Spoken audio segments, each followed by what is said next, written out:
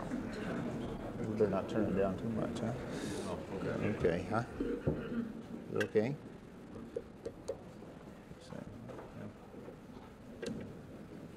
There we go.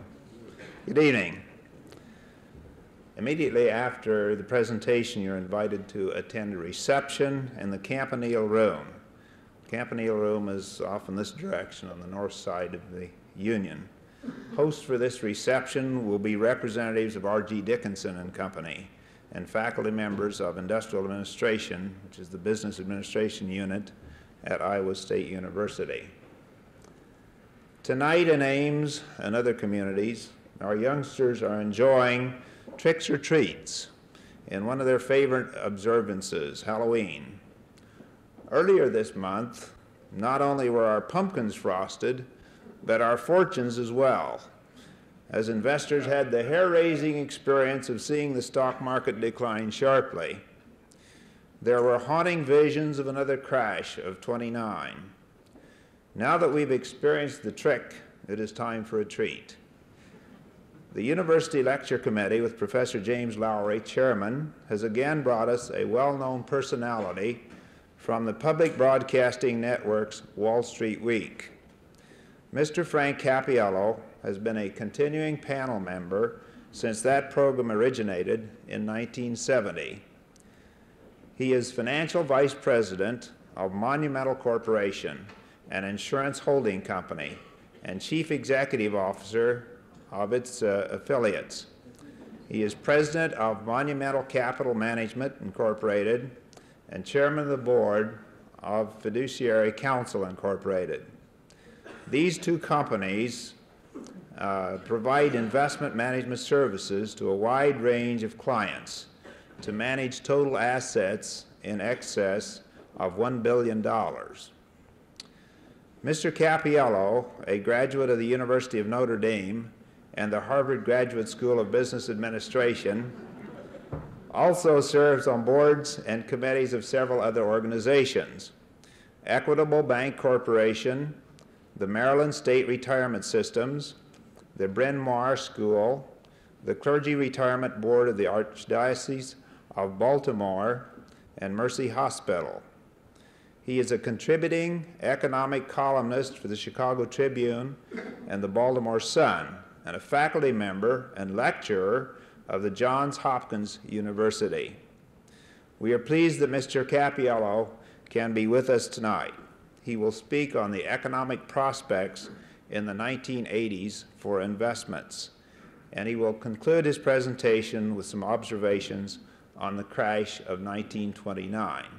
Following his presentation, he will entertain questions from the audience. Thank you. Mr. Cappiello.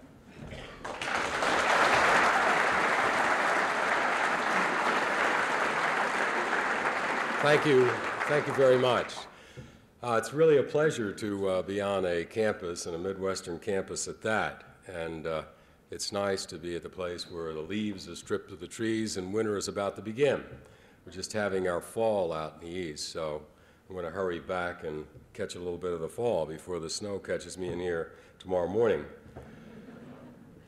And it's really a great relief to be here, to be away from New York, where I spend a lot of time, and from Washington, D.C., where I spend the balance of my time. Because New York is not a happy place. Most of you know New York is going through some traumas. You've heard about the Wall Street mergers, analysts out of work, and a good friend of mine, a broker, tells me that this will be the 11th year that Wall Street will not hold its annual Christmas pageant. Yes, it is. The 11th year. They still can't find three wise men on Wall Street. You know, I think the most unkind cut that Wall Street took in 1979 was not so much the stock market ups and downs, nor the jibes of Louis Rukeyser, but the startling announcement that a William Arthur had built a portfolio of stocks from a small amount of $2,000 to the not ungracious amount of $24,000 in 12 months. And this is an amazing feat, even in today's market. Be amazing for a human. but William Arthur is an English sheepdog. His master, Robert Beckman, would read the Wall Street Journal quotations over coffee. And if Arthur, the sheepdog, barked twice, he would buy the stock. That may sound like the kind of advice you're getting from brokers right now. But seriously, Wall Street has problems, and its problems are compounded by the fact that Wall Street's in New York, because New York has massive problems. But here again, I bring you good news and bad news. The good news is that New Yorkers are beginning to see light at the end of the tunnel. The bad news is the light's coming from Consolidated Edison. See, there's some Con Ed stockholders out there. But seriously, the other part of my time is spent in Washington, D.C., or in the immediate area, and which is near my home, which happens to be Baltimore. And you know, Washington is the center of almost everything today, not only politics, but money and society. My wife is a Southerner, born and bred in the South. You can't get much Southern than Richmond. And she's in the clique. All of her college classmates, in one way or another, are in the Washington swim. And so we get the feel for what's going on. And the big theme is economy. Washington is in the throes of economy. The other thing is entertainment. And Washington is a great cocktail town. My wife and I were at a cocktail party not too long ago in Georgetown, which is one of the fancier sections of Washington.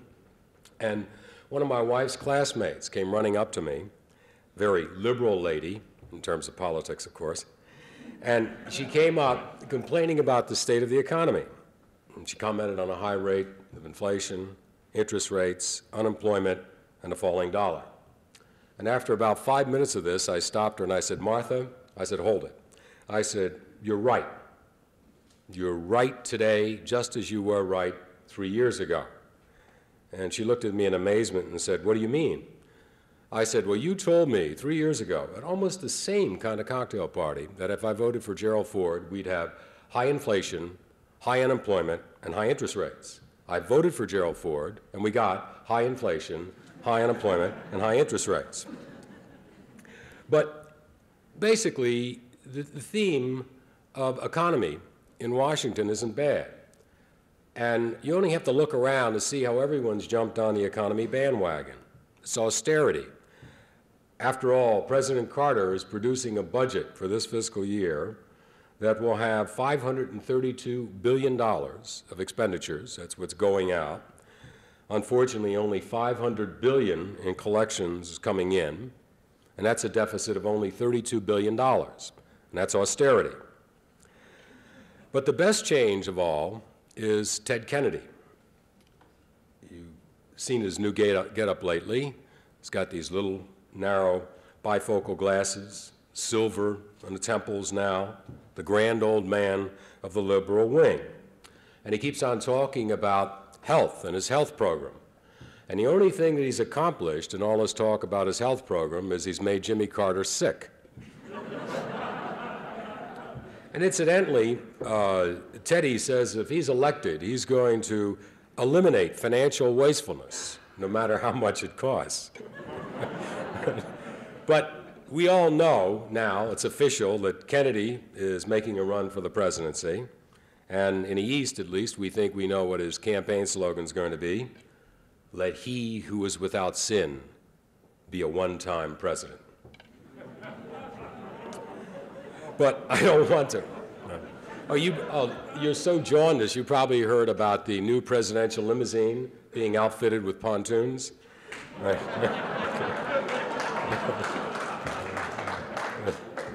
Oh, no, boy, Kennedy's not going to make it in the Iowa primaries, like I said.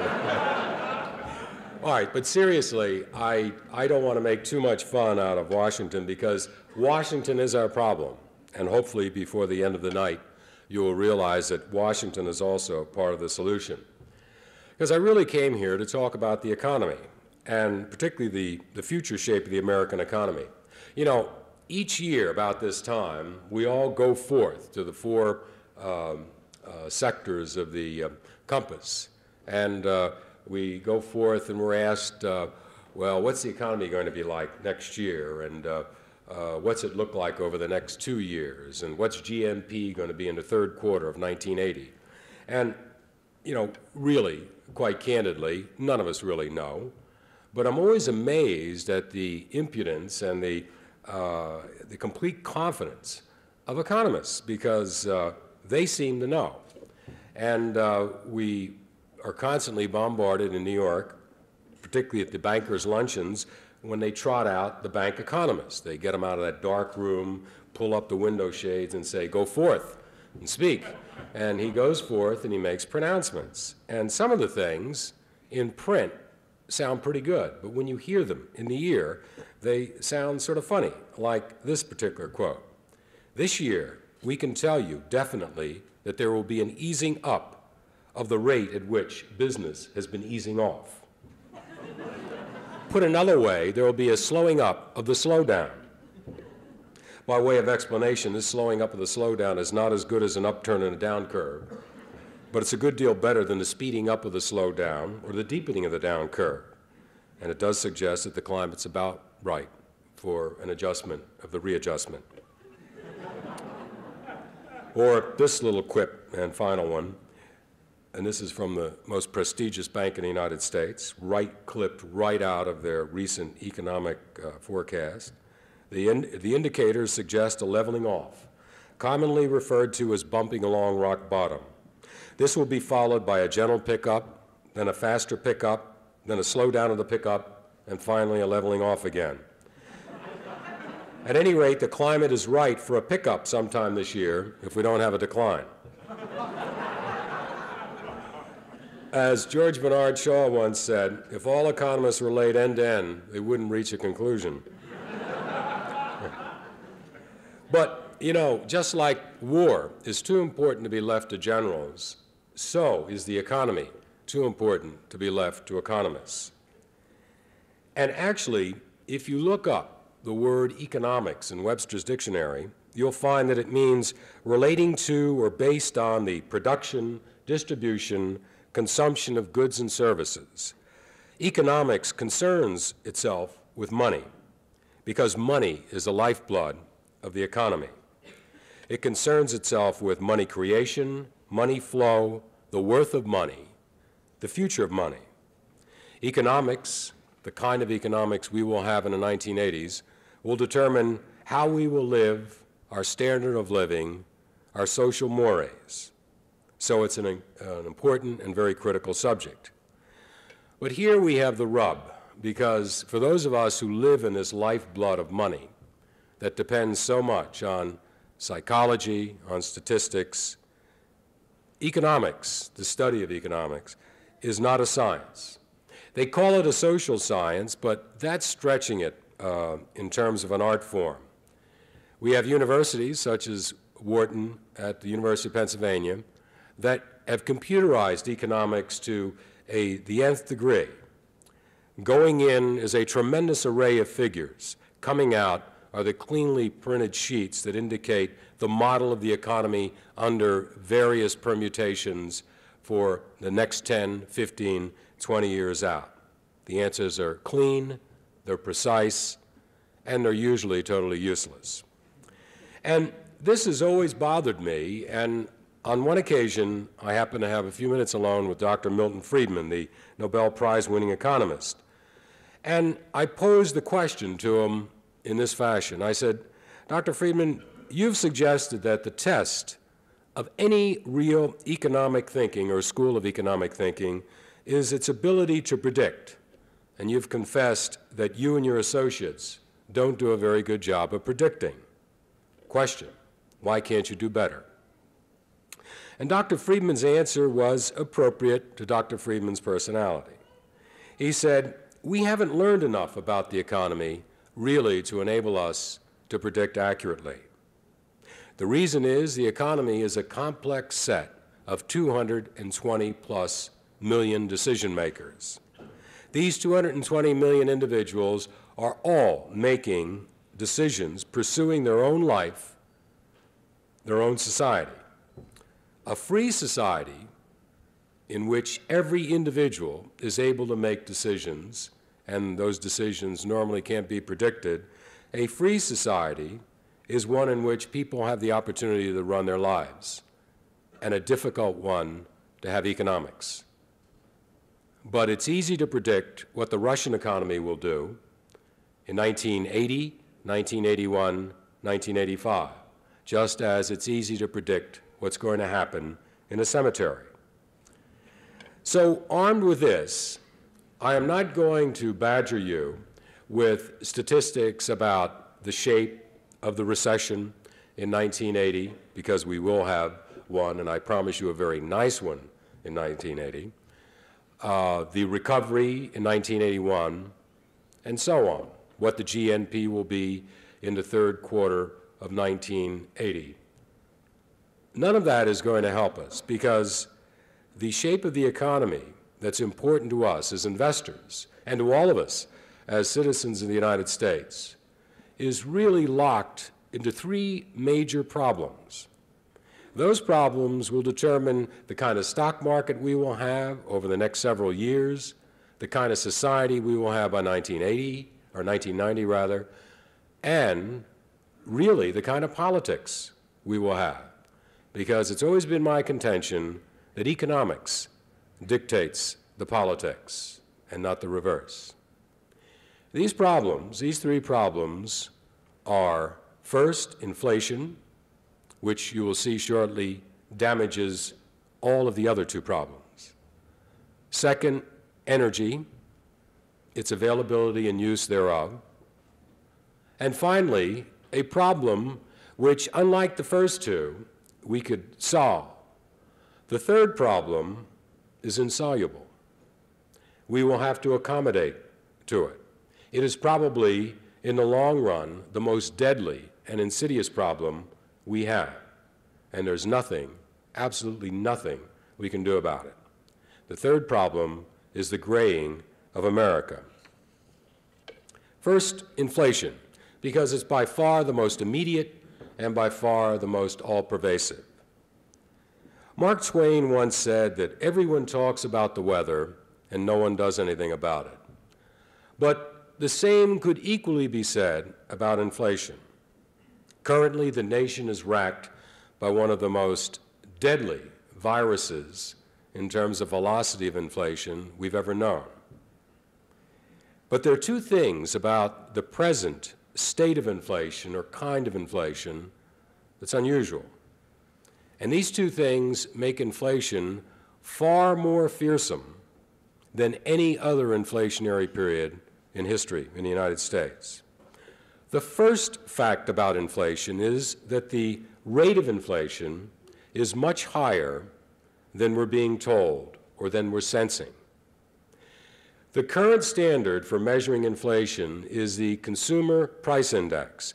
That's that market basket of four living for a family living in an urban area.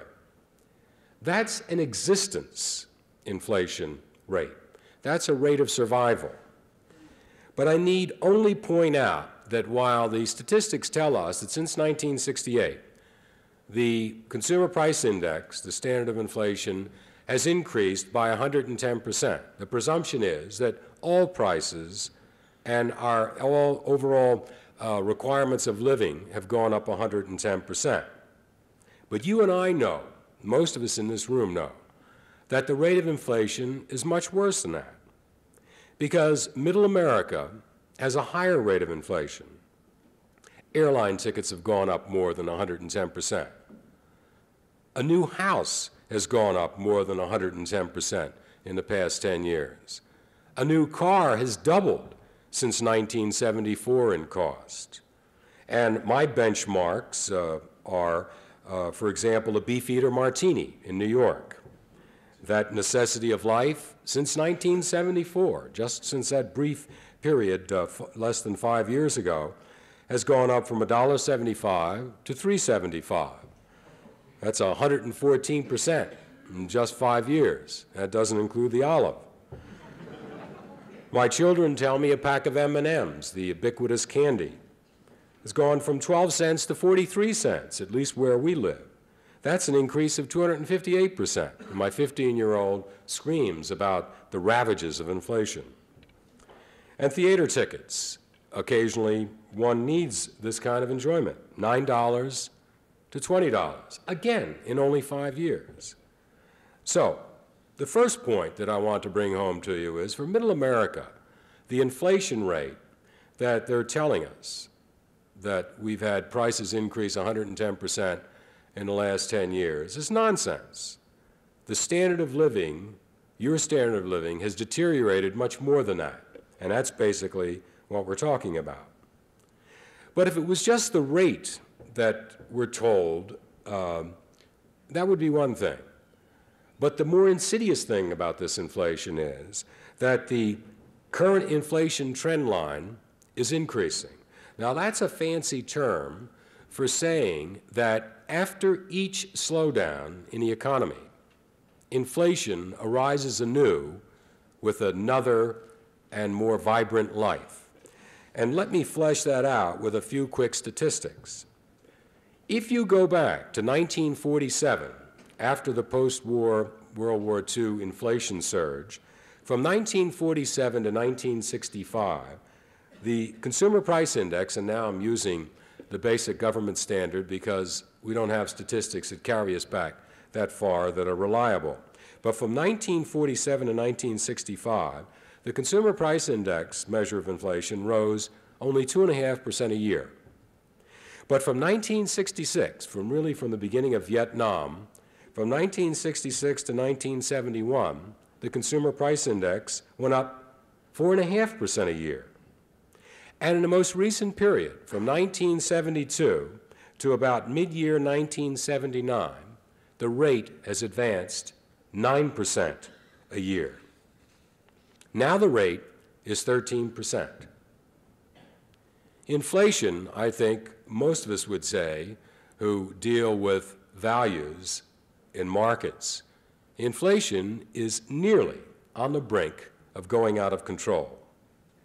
Each new price increase is passed on immediately by the manufacturer in its cost of goods to the consumer and ends up in various levels of the process at the very grocery store level, magnified many-fold. The question that all of us have to ask ourselves is, if this inflation is so unique, so insidious, so hard to kill, how did the United States, a great nation with resources, with a productive labor force, how did we get into such a fix? And I guess here we would spend hours on a history lesson, starting with 1966, when President Johnson decided to fight two wars, one in Vietnam and one on poverty. And I submit that he lost both. But in fighting those two wars, the president took a tack that no other president has ever taken. He fought the wars without taxing. Because of this, the Federal Reserve was forced to create money, literally, to fund the deficits created by our war spending. And because of this, we put hundreds of billions of dollars of money into circulation, money which is still sloshing around in the United States and outside. Outside the United States, they call these particular dollars Eurodollars. But the point is, we created money to chase goods. Along about 1970, 1971, we began to have a couple of accidents, just as the Vietnamese War was slowing down. We had put all that money supply into circulation to buy goods. And now all of a sudden, some of those goods were becoming very scarce.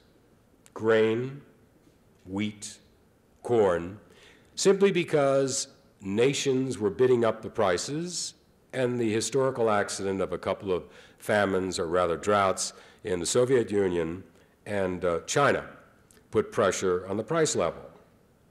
But I guess the final historical blow, when this inflation really began to rage, about 1973, was the quadrupling of the essential component of civilization, oil, by OPEC. The quadrupling of prices in 1973, 1974, using the excuse of the Arab-Israeli war at that time, put the final death knell on inflation at that point in time. Inflation crested out at double digits in the United States and then fell. It fell because we had a recession, and it fell to about 5%. And then it started up again, and now it's at 13%.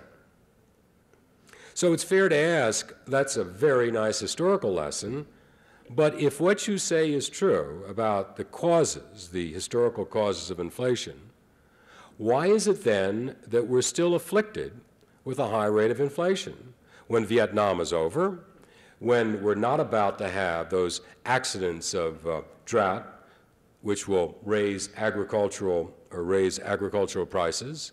Why is it that inflation continues? And the answer is that after a period of time when you know year in and year out that prices are going to be higher next year than this year, inflation becomes not economic, but psychological. Economists call the period we are now in a period of inflationary expectations.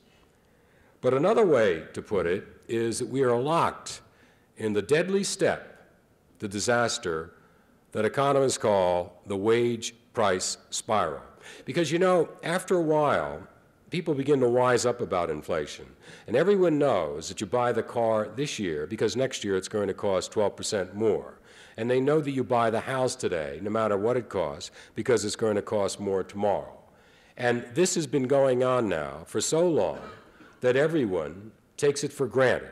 And we build our speculations, our investments, our whole way of life on the fact that things are going to be higher next year, including our wages.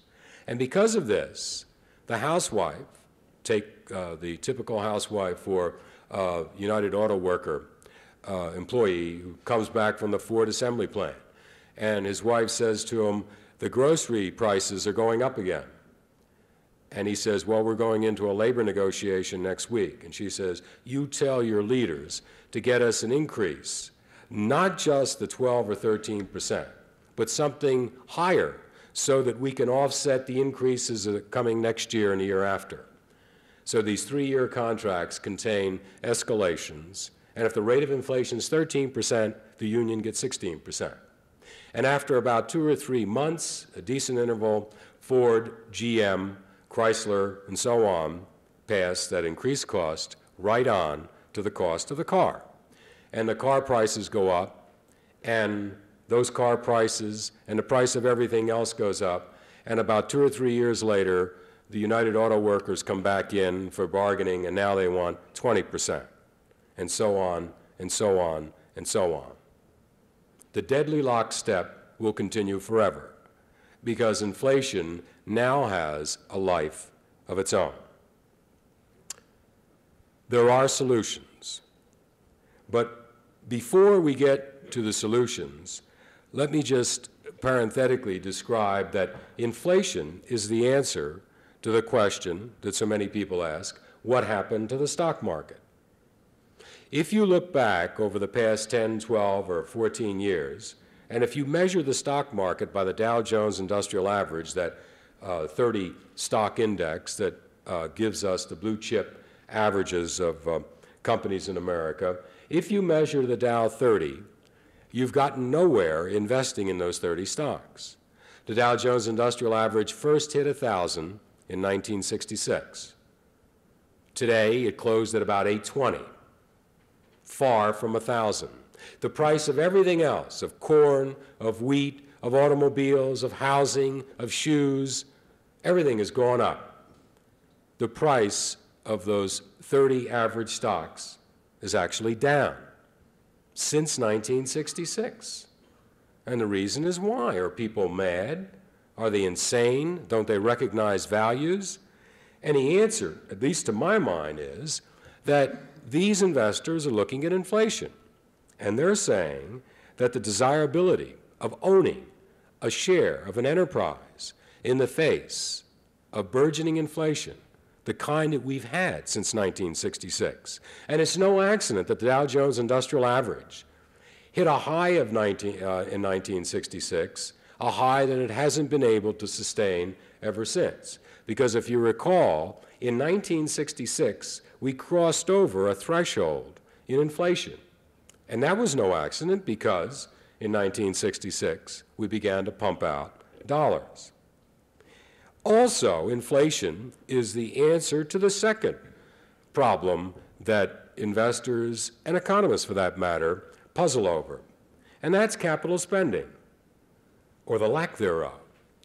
If you look at this last expansion, which just ended or is about to end, that began in 1974, 75, that expansion was a vigorous one. We employed more people than we've ever employed in history. Profits were up, and so on. Housing was spectacular. But capital spending, overall capital spending, was well below trend line. This is what businessmen invest in plant, in equipment. But if you strip capital spending into its two component parts, you see that this business investment consists of short-lived investments, investments in equipment, in trucks, labor-saving devices, things that can be paid off in about 5 years.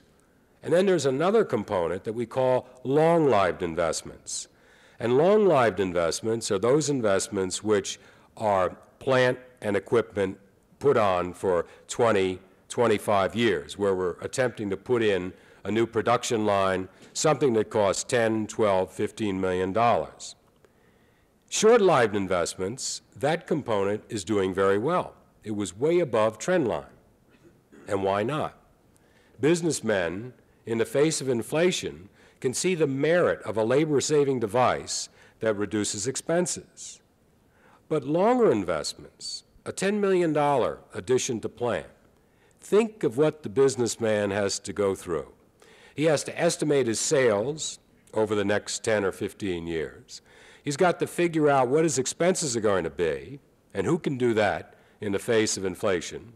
Does anyone care to hazard what costs, labor costs will be in 1987 or 1988?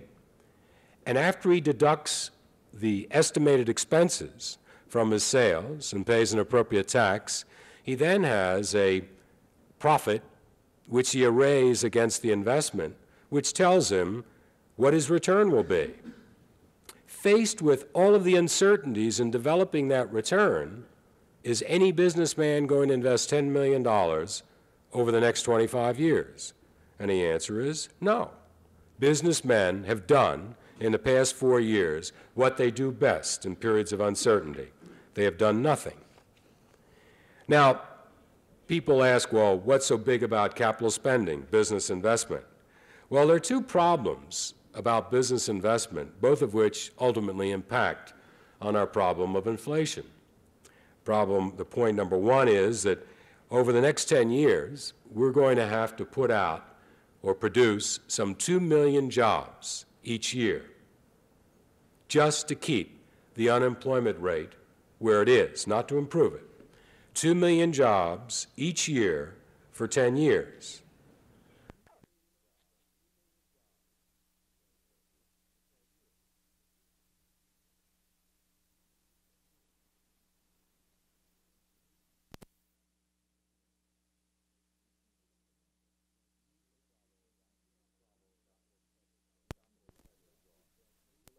The second problem about the capital spending drought relates to efficiency.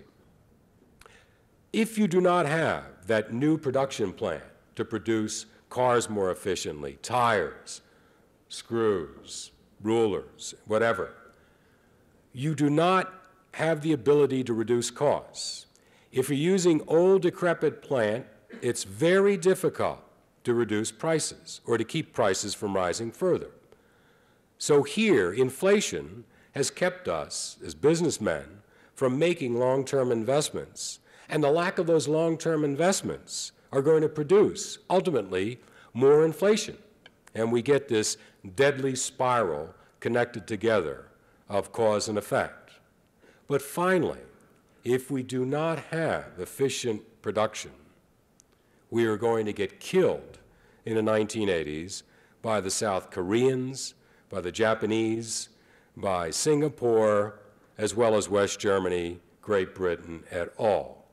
All these countries, one way or another, are developing production that they hope to sell in the United States. Our only solution is really efficient production to combat them.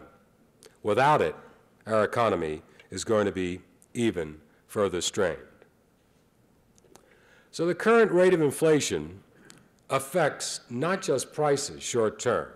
It affects jobs, it affects business investment, it poisons the entire atmosphere in terms of investing, in terms of the future. And as I've indicated, it's very difficult to conquer.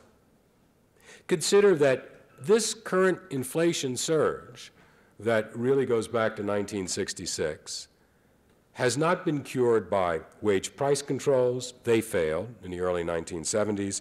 It hasn't been cured by restrictive monetary policies, and it wasn't cured by the worst recession since World War II. And it's fair to ask if anything will cure it. And the answer is yes. All economists know how to cure inflation. Every sensible senator, every investor, every person that spends more than a year or two on Wall Street knows how to cure inflation. And to show you how simple it is, let me just define inflation. This is the distillation of 3 separate dictionaries. Inflation is an increase in spendable money without a corresponding increase in goods and services. With more dollars available to chase each item, prices are bid up. Look at it another way. Money is like any other commodity. It derives its value from the degree of scarcity. If you increase the supply without any commensurate increase in value, you reduce the value per unit. If you believe that standard definition of inflation, and it's a pretty standard one, then you ask yourself, well, how does the money supply increase? And there are 2 ways, both from the same source, the federal government. First, the federal government can print money, literally, run the printing presses, otherwise known as selling Federal Reserve Treasury bonds, or it can literally borrow from the private sector by selling Treasury securities to us as investors and taking our hard-earned money, the fruits of our labor, one way or another. Either way, the government is creating money. In one, the second sector where it takes our savings, the effect is not inflationary, or at least short-term it's not. The dimensions of what we're talking about in terms of printing money or producing money, creating money, is stupendous. I'm always amazed by my colleagues who tell me M1 and M2 increased 5, 6, 10, 12%. Just think, M1 and M2 are not just numbers. That's money stock. That's money being created by the Treasury or by the Federal Reserve through the agent of the Treasury. Increasing money supply, no value behind it. And why do they do this? Because they have to fund the deficit. Remember, early on when I started this, I said that President Carter has a budget in which he is going to spend $532 billion. He's going to collect $500 billion. Now, that gap of $32 billion, if you and I had that gap, we'd be bankrupt. So would the state of Iowa. So would the city of Des Moines. But not the federal government, because the federal government has the ability that I don't have, that Des Moines doesn't have, that the state of Iowa doesn't have. It can create currency. And the creation is by the Federal Reserve to fund the deficit. That's why the Federal Reserve is creating all of this M1 and M2, to fund that $32 billion. But that's only 1 year.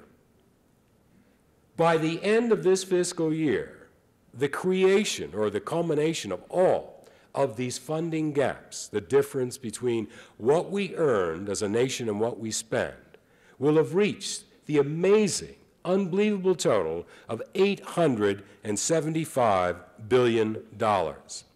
Now, $875 billion is hard to grasp, but a billion minutes ago,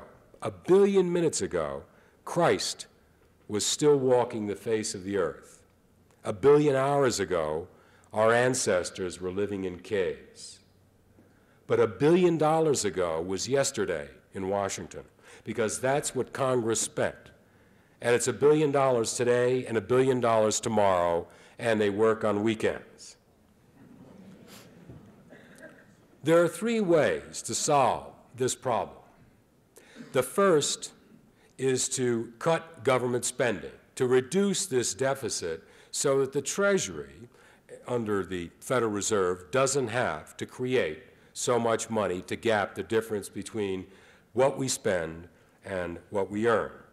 The second is to raise taxes to gap the difference.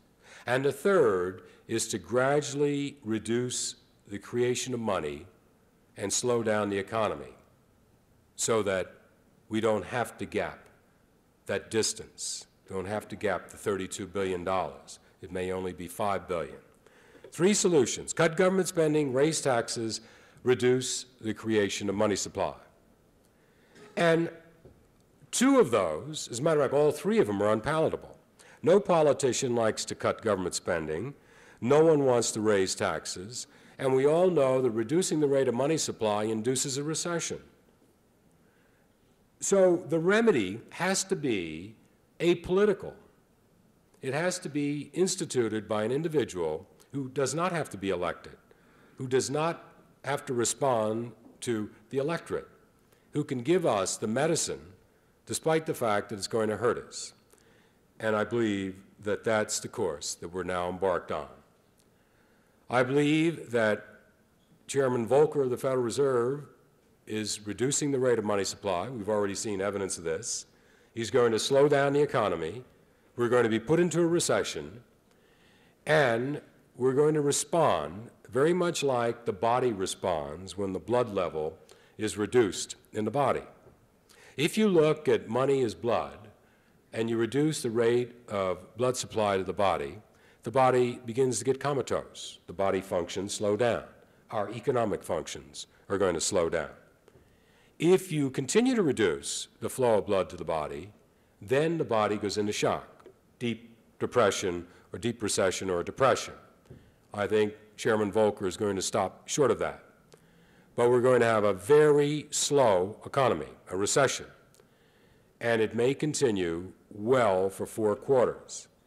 This will reduce the pressure on prices. It will induce unemployment, which will in turn increase productivity, because when people see their friends laid off, they begin to get worried.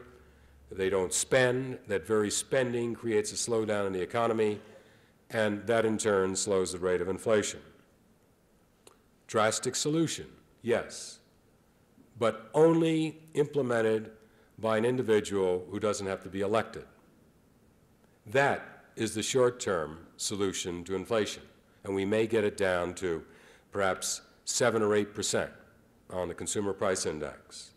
Not really enough to solve our problem, but enough really to give us time to solve the problem. It works. It worked in Switzerland because Switzerland had an inflation rate such as we have today, almost 11%. The Swiss did the same thing that Chairman Volcker did in the early 1970s. They induced a recession by reducing the rate of money in circulation. They had a rate of inflation that went from 11% to 2% in 4 years. Their unemployment rate went to 10%. But the Swiss didn't have a problem because they told their unemployed to go home.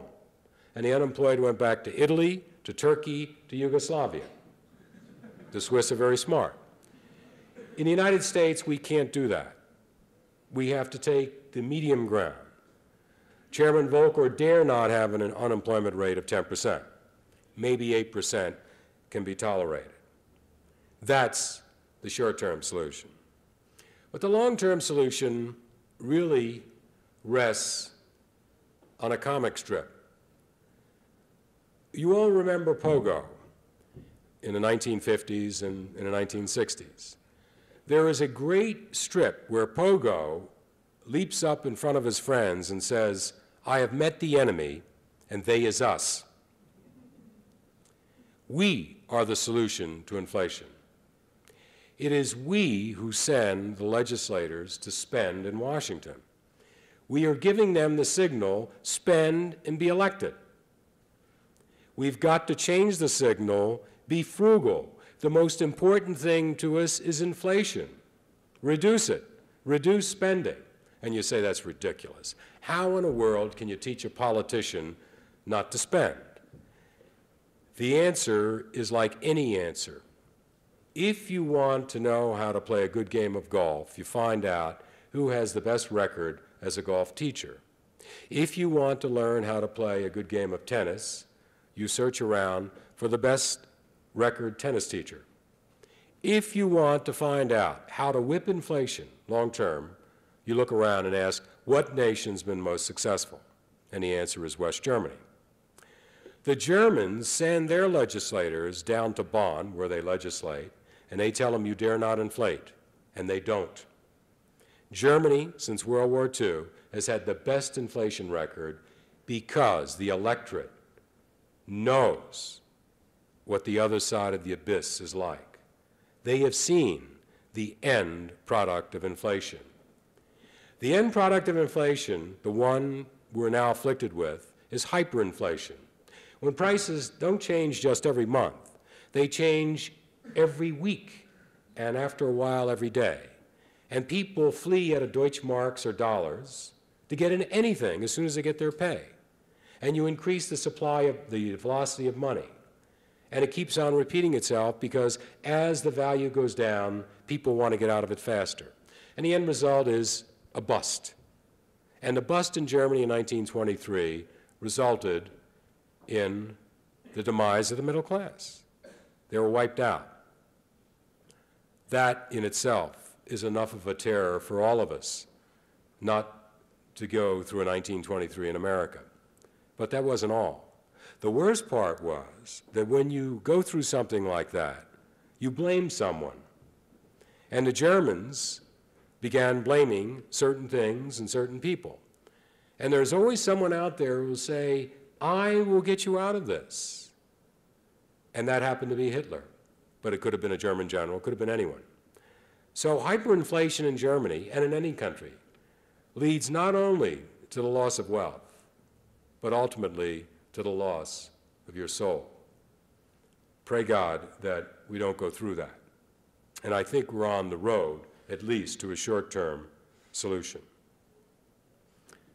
The second problem, energy, is less imminent, less immediate, but I guess it really begins with the golden rule. You've all heard of the golden rule, the one in economics that says, he who has the gold makes the rules.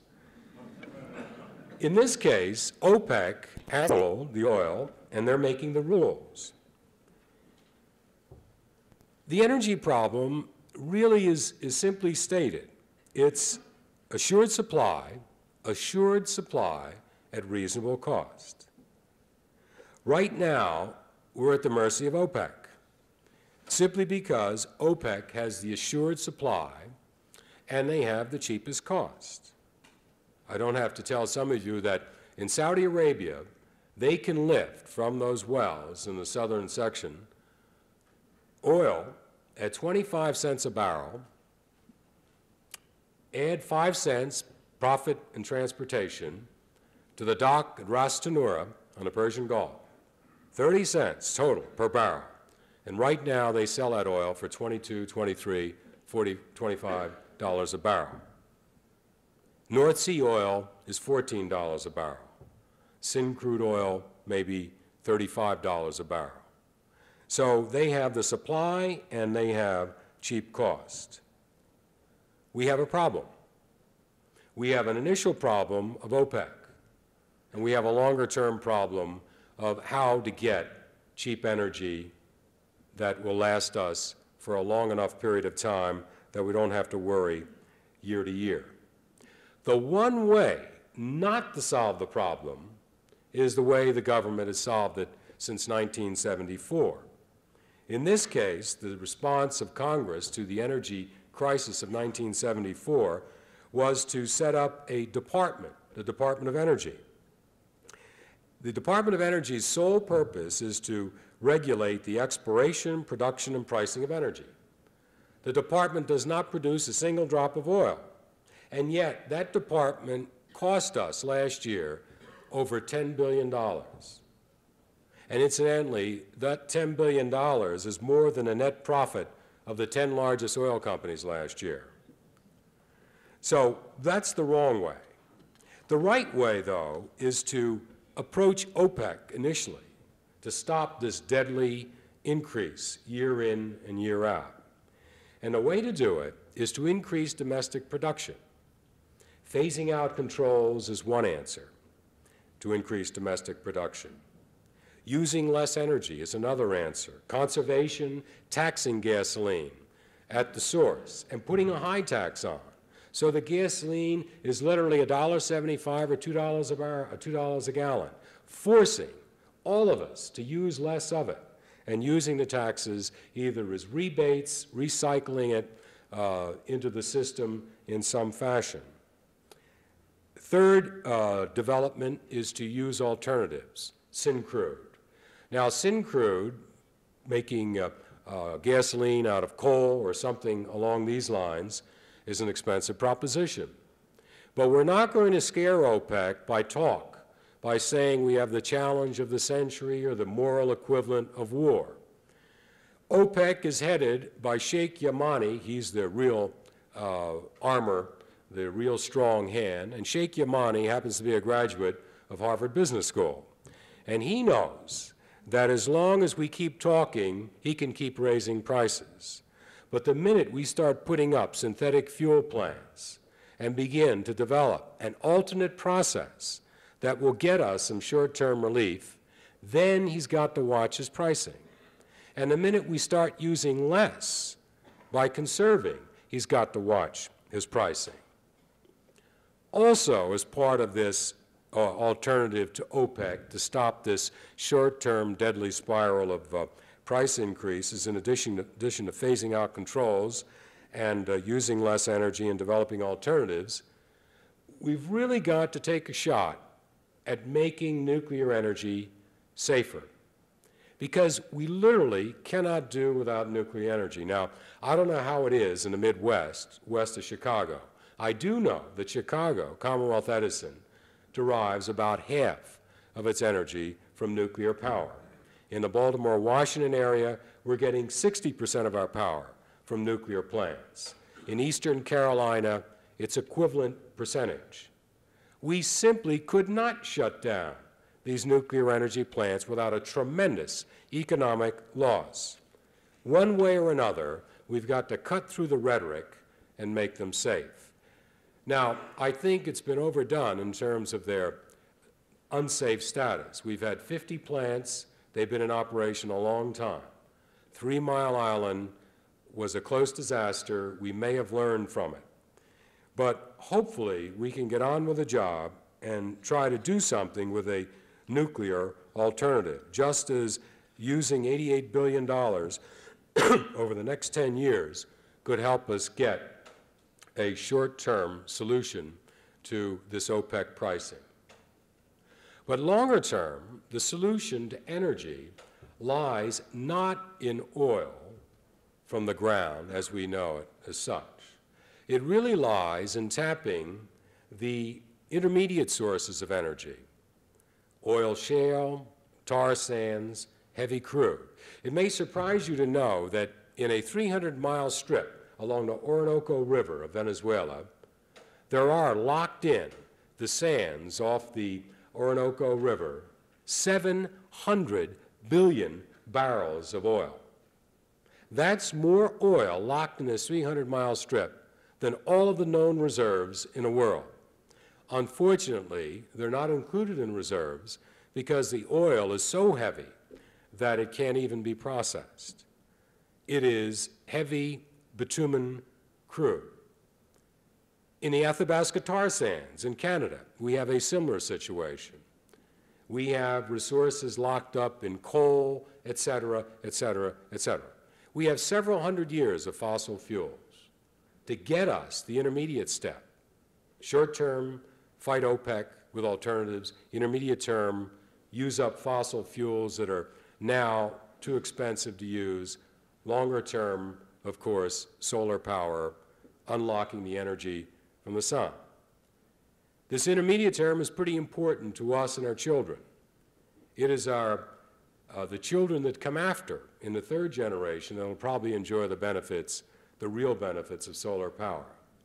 But intermediate stages require technology. It is technology that's going to solve the energy problem. It is technology that's going to give us the solution to unlocking oil shale, to unlocking coal for fuel, so that we can have reasonable access at relatively inexpensive cost. And sad to say that technology is lacking in the United States. I only have to point out the patent position of the United States today.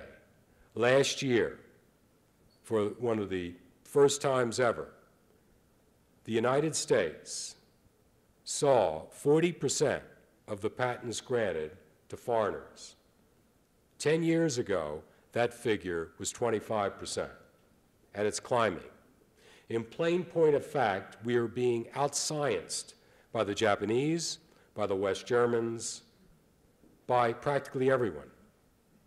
And the reason for this isn't hard to find. If you look around and think of technology and think of it in terms of business investment that I described earlier, you have short-term technology, what we call productive changes, innovations. Those are where you add a widget to the product, do a little something with the product. Then you have a long-term technology investment that we call pure science. And that's where you spend money trying to get a breakthrough, but you may spend a lot of money for 10 years and not get anything. Short-term innovation, just like short capital investment, is doing very well. Spending is coming along fine. That's because, again, businessmen can see that they can get a return. But long-term investing in technology, pure science, the science that will give us quantum jumps to unlock oil shale, to liquefy coal at cheap cost, that kind of pure science investing is lagging very badly. And it's lagging because, again, businessmen simply won't invest the kind of money over 10 years in pure science in an inflationary environment. The risks are too great. Another thing about technology is the fact that the great breakthroughs, the ones that shaped our way of life, have normally been made by large companies, defined as companies employing 10,000 or more people. And, strangely enough, 70% of the most productive research is spent by the top 10% of the corporations in the United States. And among these top 10% are the three leaders: AT&T, which has Bell Labs, which gave us lasers, transistors, and so on, General Motors, and IBM. All three of these heavy spenders on pure research that have the top industrial research teams, interestingly enough, are being assaulted by the Antitrust Division of the Federal Justice Department. The federal government literally wants to break up the most successful research teams in the world. The Japanese wouldn't do it. The West Germans wouldn't do it. We're about to do it. None of us really know what the answer to technology is, but we think that technology could be productive, more productive in the United States, if we had less inflation. Again, we come in lockstep to the main problem of inflation. And we also know that technology can be improved by tax incentives, by less government regulation, by a number of other things. So, if someone could tell me the future of technology in the United States, which depends upon the future of inflation in the United States, we would have the permanent, long-term answer to our energy problem. The third and final problem, as I indicated earlier, is one that we just can't do anything about it. We have to accommodate. and it's probably the most serious of the three problems. And this is what I call the graying of America. And it really started, at least from my standpoint, although as investors I think we've known this for some time, it really started, I guess, last April, when my daughter went through the normal routine of applying to 7 or 8 schools that she wanted to go to. And that week in April, when the returns come in, was a period of high-pitched expectancy. And it really demonstrated the last glimmerings of a period that is now about to end, because my daughter is probably the trailing edge of the population explosion that began in 1947 and is beginning to dwindle now. I'm happy to say that my daughter got into all 7 schools, and she selected one, and she's happily ensconced in Wesleyan in Middletown, Connecticut. But my wife asked me, will this insanity continue? For example, will our 15-year-old have to go through it? And the answer is no. Because by 1985, there will be 20% fewer high school graduates, and the curve will continue down for years to come. Nothing will stop it. We will have in the United States enormous educational plants, universities, high schools, that are going to be as empty as our elementary schools are. We are shifting from an era of tight supply to a decreasing demand for that tight supply. When the first census in the United States was taken in 1790, almost 150 years ago, half the people in the United States were 16 years old or younger. We have never been as young since.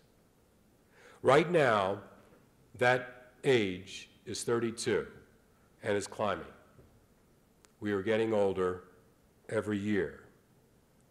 The reason is really twofold. We have fewer people being born, and we also have more older people staying around for a number of reasons. Good health, money allows good health, there are more alternatives, and so on. But we have less coming in one side, fewer going out the other side. What will change? Well, nothing really for the next 10 or 15 years. But I submit nothing's going to change for quite some time. Because the only thing that will change this end, the birth end, will be a change in the raw birth rate. And the raw birth rate doesn't seem susceptible to change. Because, in point of fact, it's not the pill that's done it. It's the fact that children, a lot of them, more than 2, really, are damn inconvenient. They're not only inconvenient, they're expensive. And in a society dedicated to the good life, a minimum of sacrifice, families get in the way of enjoyment. Large families are a losing proposition in America and in a number of other Western countries, both emotionally and financially. So at one end, fewer births, at the other end, longer lives. The first effect we're seeing now, universities, but it will become traumatic by the end of the next decade as we approach 1990. There's also another problem. Remember that this end of the business in our population is working longer. They are now working beyond 65. Some will work up until 70. They passed a law indicating that that can be allowed. People are working longer because they can work longer. Older people today are more alive, more vibrant, for a number of reasons. But also they have to work longer because of inflation. You do not dare to retire these days, not when you don't know what the inflation rate will be 3 or 4 years from now, and many people can't live on their pensions. So they're going to be working longer at this end. And we have this baby boom, which the tail end of which is my daughter, that's now cresting into their 30s. The children that were born in 1947, 48, and 49 are now in their 30s or entering their 30s. And they are achievement-minded, they're smart, and they want it now.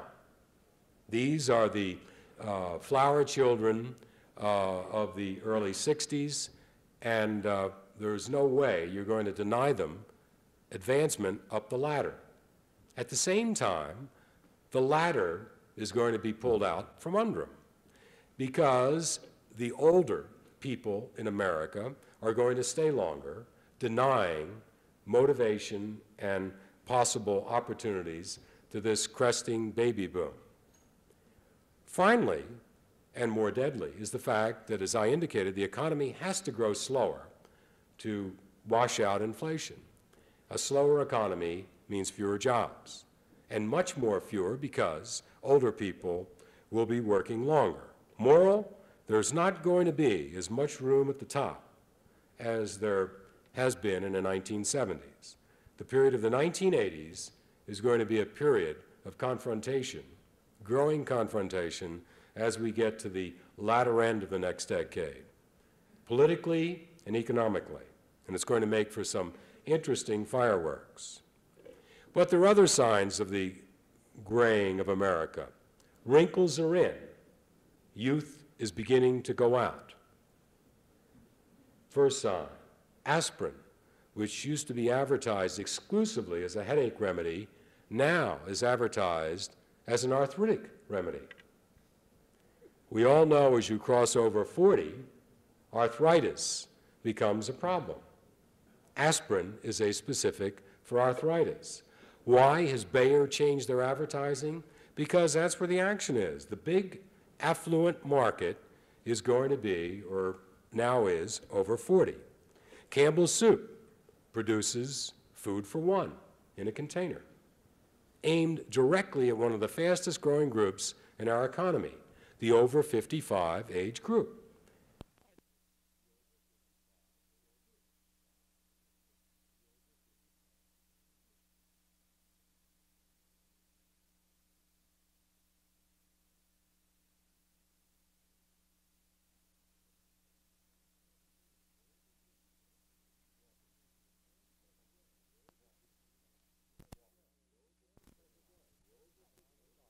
Why?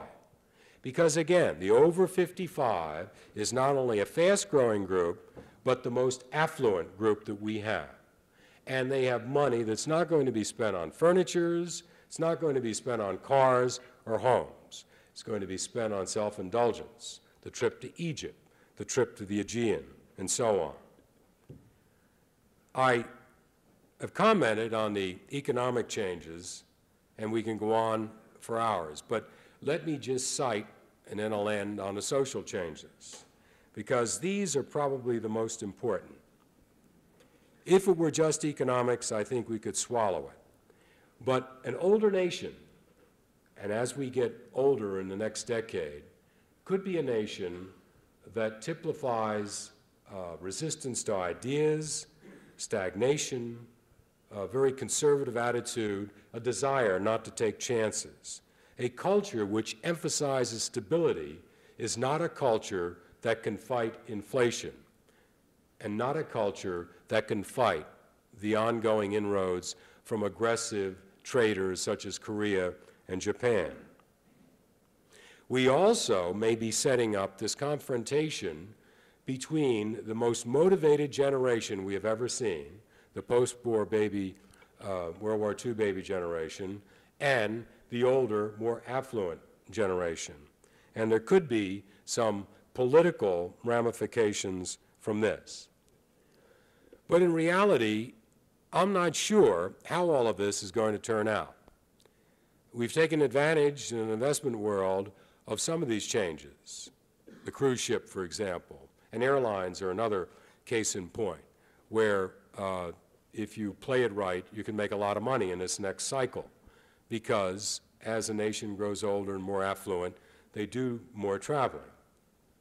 But really, do we know what the United States is going to be like under these new conditions, under conditions in which older people will abound, in which new ideas may well be rejected, out of hand. We could ask ourselves, are we going to have a society of stagnation, of decadence, of indulgence? Will there be fierce rivalry between generations? We can look at one example, Sweden. Sweden is a nation growing old. It is one of the oldest nations in Western Europe, inward-looking, hedonistic, socialistic, an alcoholic problem, a very high suicide rate. Mexico is a young nation, fermenting with ideas, explosive birth rate, very tight family ties, now has the resources, bursting with art, interesting culture. What will we be like in 1990 as we approach the end of this century? Will we be like Sweden, looking for self-indulgence, rejecting new ideas? Or will we have wrinkles and be old, and yet still be young in spirit, maintain our mental youth and vigor to face the challenges? I don't know. But all I can say is tune in during the next 10 years to find out. Thank you.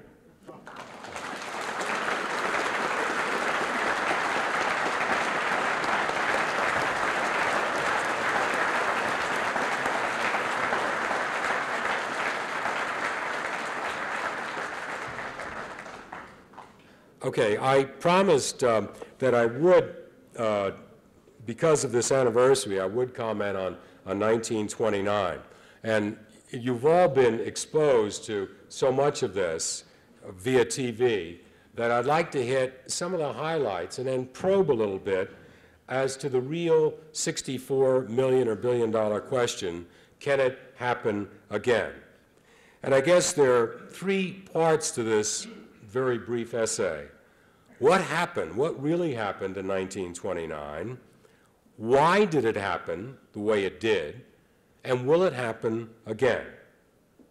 And what we need to do is to strip away all of the histrionic judgments and really look at the cold light of figures. Because surprisingly, because it's so long ago, 1929 is cloaked in a certain amount of dim tissue, and things are not what they were in 1929. The Dow Jones Industrial Average in 1921 was 63.9. 63.9. On September 3, 1929, the Dow Jones Industrial Average was 381. From 1921 to 1929, the Dow, that index of 30 stocks, increased six-fold. That was one tremendous bull market.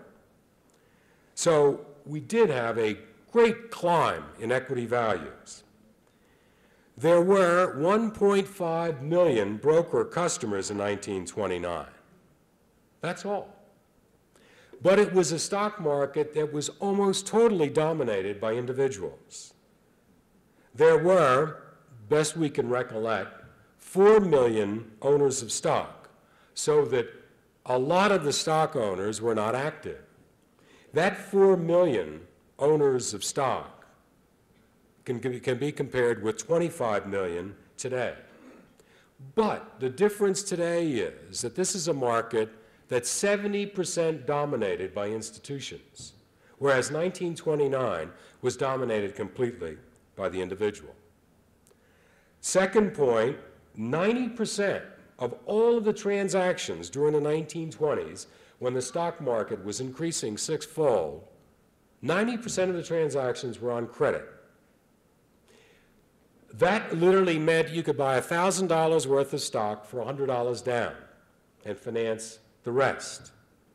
Today, that particular margin or credit requirement is 50%.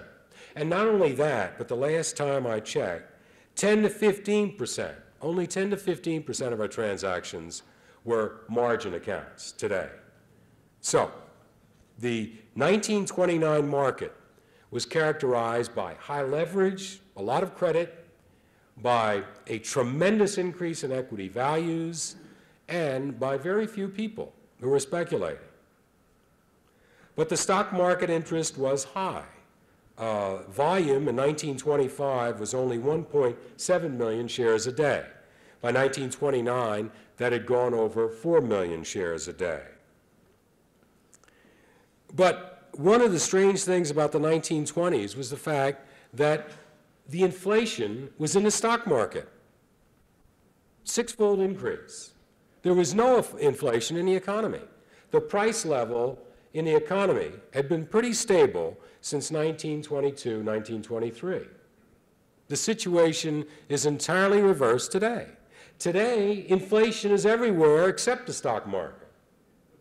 The stock market in 1929 was selling at 20 times earnings on average. Today, the Dow Jones Industrial Average is selling at 7 times earnings. So, again, the situation isn't comparable. The market break in 1929 really began in March. You had a sudden, sharp break in stocks, and then stocks recovered and then went on to new highs. The new high was reached in September of 1929, and then the market hovered at that level. And then we began the deadly week of 50 years ago. On Monday, October 28, 1929, the Dow Jones Industrial Average, on that Monday, broke 38 points. And remember, the Dow was only 360 or so, on 9.2 million shares, which was a tremendous amount of volume. That was a 12% decline, roughly a 12% decline, in a very short period of time, in one trading day. But on Tuesday, Black Tuesday, the market not only declined, but broke disastrously. On that day, while the Dow was only down 30 points, another roughly 12% decline, the volume was 16 million shares. There was so much volume that even to this day, they never finished recording all of the transactions. They were simply swamped. 16 million shares on that day, October 29th, was not exceeded again in the stock market until 1968. So that's the kind of volume you had on that deadly October 29th. Those two breaks in the market were cataclysmic because, as you know, if you have leveraged stock, if you've borrowed 90%, it doesn't take much to wipe out your 10% equity and get a margin call.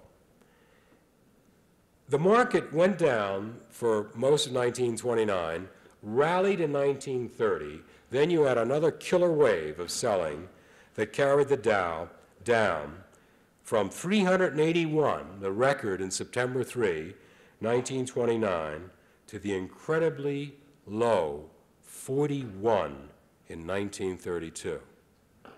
By 1932, $9 out of every $10 of market value that existed in 1929, by 1932, 9 out of every $10 was wiped out. When the market hit its bottom in 1932, there was nothing left. Stock values were absolutely massacred. And the Great Depression really began. How bad was the Depression? Pretty bad. Gross national product fell 30%. 30%. We think we've had a depression when gross national product falls 5 or 6% in negative ground. 30%. Unemployment rose to 25% of the workforce. 25% of everyone willing to work. It was catastrophic. Those were the dimensions. That's what happened. What caused it? Well, if you got 4 economists in the room right now, you'd have 5 different opinions, because one of them would change. No one really knows. I've read the literature of the time. I'm fascinated by it.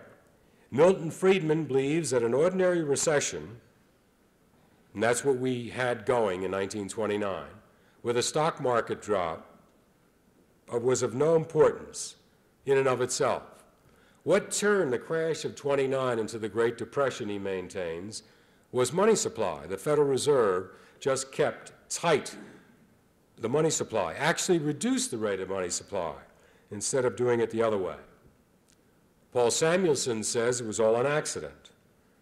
We had a coincidence of commodity price drops, inventory cycle, long-term construction, demographic trends were peaking out, and so on. The most recent view says that what caused it was a withdrawal of funds from the United States, spreading collapse from country to country. And I happen to share that view. I think the reason that we had the crash of 1929 was the glimmerings by investors that the Smoot-Hawley tariff, which is a very high tariff barrier, was about to be inaugurated, and that perceptive investors, the first to get out, began to sense that this meant the end of world trade, meant trade barriers, and that meant that money would start to be yanked out of various countries. And it's a very persuasive argument, and the best argument is set forth in a book by an economist by the name of Jude Wanniski, who used to write for the Wall Street Journal. And the title of the book is The Way the World Works. And he has a chapter in there on 1929, which to my mind is the best reason for it. Now, when money started to be pulled out of the United States, as it was pulled out of other countries, there was no way to stop it. There was no nation that performed the function of Great Britain in the 1800s. And the United States didn't even try, because I guess we didn't know that much about international economics. At any rate, world trade began to seize up, and a recession became a depression. But that's all history. The real question, the gut question that we lie awake nights sometimes in our heart of hearts, can it happen again? And most of the people would stand up before you and say, no way. We've got too many protective devices. We've got Social Security. We've got the Federal Reserve. We have insurance bank deposits, and so on. And all of those people remind me very much of the French generals, who learned the lessons of World War I well. And they erected trench barricades and a Maginot Line for a war that would be fought like World War I. And they didn't tell the Germans that that's the kind of war they should fight, because the Germans decided to fight World War II, which meant going around the Maginot Line. And that's what I think all these people are telling you. It won't happen again because we have those safeguards. And I say, sure, it won't happen again. It's not going to happen the same way. But if it happens, and it can happen, it's going to happen in one of three areas: in housing, vis-a-vis mortgage lending, in consumer credit, or more likely in loans to lesser developed countries. Each one of these three major credit components has the capacity for disaster. Consider, what has been the most speculative boom of the 1970s? Has it been gold? No. Copper? No. Silver? No. Stock market? No. Housing? Yes. And how have prudent homeowners taken advantage of this enormous increase in the assets of their estate? Well, they've gotten a second mortgage from their friendly banker. They've taken $10,000 or $15,000 out of the value, thereby raised their carrying costs on the assumption that housing prices have but one place to go, right? Up. We know that. Every year, housing prices go up. But suppose they started to go down, and they can go down. They're going down in one area right now. Suppose they went down all around the country. You'd have a big problem. Consumer credit, same way, same linkage. And we've got a lot of plastic cards out there. And there's a lot of capacity for fraud, big scandals. But the most likely event would be LDC, a country like Zaire, Peru, Upper Volta, some of these countries you can't even pronounce, but they're there. Chase Manhattan has loaned them money. The Bank of England has loaned them money. They've all loaned them money. And if they can't repay the loan, they loan them more money. The last thing they want the president of Zaire or Peru to tell them is, not only am I not going to make the payment, I'm going to repudiate the damn debt. That would be catastrophic. Why? Because then they have to write it off, write it down, reduce their assets. Therein lies the capacity for disaster. Because if one bank goes, others will start to go. I don't know of any country in Africa, save Nigeria, that is not a potential for disaster, and that includes South Africa. And Nigeria I exclude only because of oil. I could say the same thing for South America, with the exception of Chile, because a bunch of generals run it, and Brazil. And Central America, everything's fair game. What I'm saying is that our banking system has a lot of loans out, and these loans, if they're repudiated, could result in a psychological run on the banks, not by depositors, but by businessmen. And businessmen are not protected by the FDIC.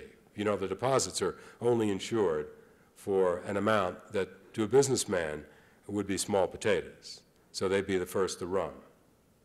And there's no Federal Reserve in international affairs, not at all. So therein lies the capacity for disaster. That would be the stock market crash of 1982, 1983. It wouldn't happen in the same way, but the results could be as deadly as the crash of '29. One final comment. What made the Great Depression worse, turned a severe international recession in every country into a depression, was the failure of an obscure land credit bank in Austria, the Kriegensstalt.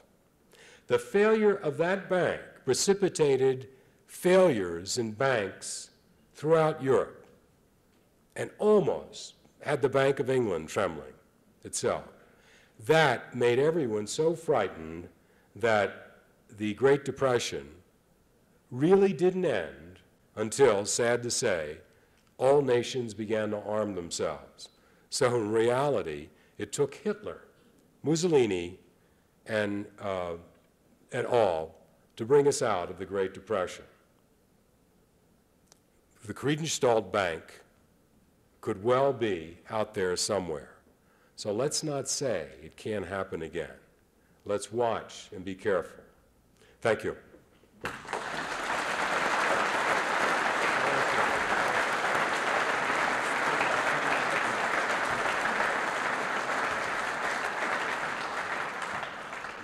We'll take about 10 minutes for questions, and then we'll go to the reception.